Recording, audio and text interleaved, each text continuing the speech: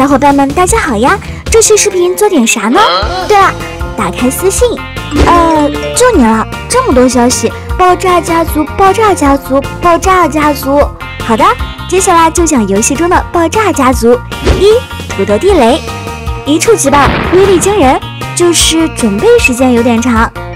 二、炸弹樱桃，一次性使用，可以对3×3范围的僵尸造成伤害。三、爆浆草莓，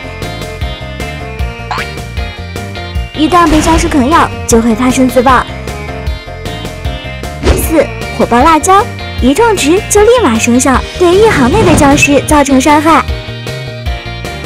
五、爆裂葡萄，樱桃炸弹的升级版，当葡萄发生爆炸后，可以向8个方向弹出葡萄攻击，造成伤害。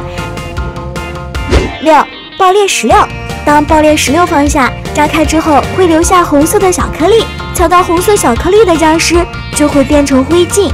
七、爆炸坚果，爆炸坚果被僵尸啃食后会自我爆炸，和僵尸同归于尽。